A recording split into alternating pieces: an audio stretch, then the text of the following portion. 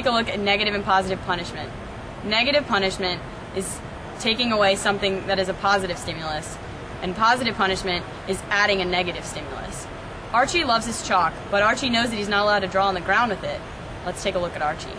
This is an example of negative punishment, because I am taking away something good.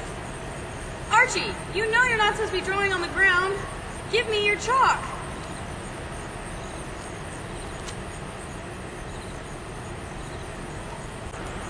This is an example of positive punishment, where I'm adding something that Archie does not like. We all know cats don't like water. Archie, you shouldn't be drawing on the ground.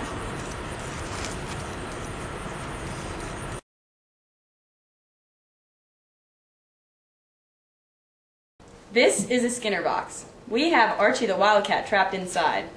Archie loves Pride Bucks. They are an appetitive stimulus for him.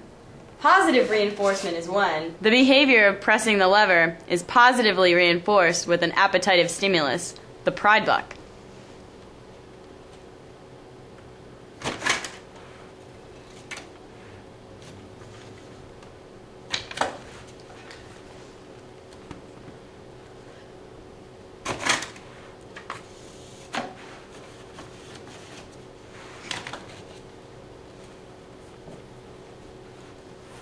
Now let's take a look at negative reinforcement.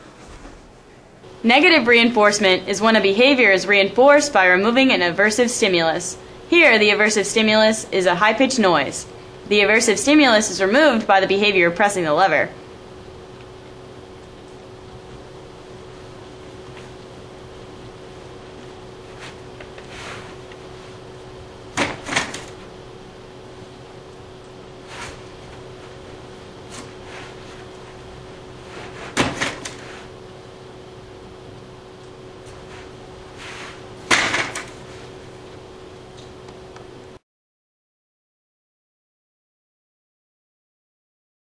There are 4 different schedules of reinforcement: fixed interval, fixed ratio, variable interval, and variable ratio. Ratio schedules deal with the number of times the behavior occurs, while interval schedules deal with the time elapsed since the last occurrence of the behavior. First, we will look at fixed interval. This is a fixed interval schedule of reinforcement.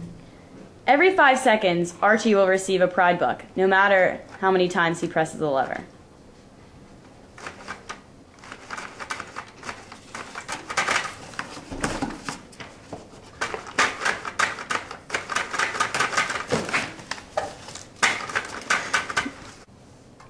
Now we will look at the variable interval schedule of reinforcement. First, after 3 seconds, Archie will receive the Pride Buck. Then after 5 seconds, and then after 2. This is regardless of the number of times that he presses the lever.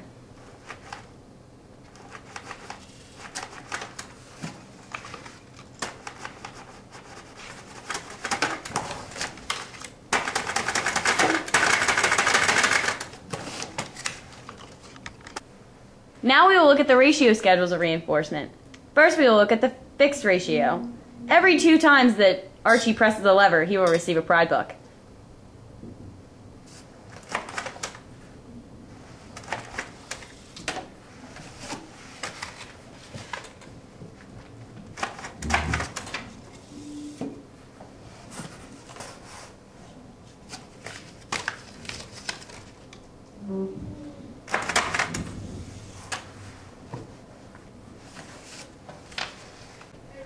Lastly, we will look at variable ratio. The number of times required for Archie to receive reinforcement changes every time. So first, Archie will receive a Pride Buck after 1 time of pressing the lever, then 4 times of pressing the lever, and then 2.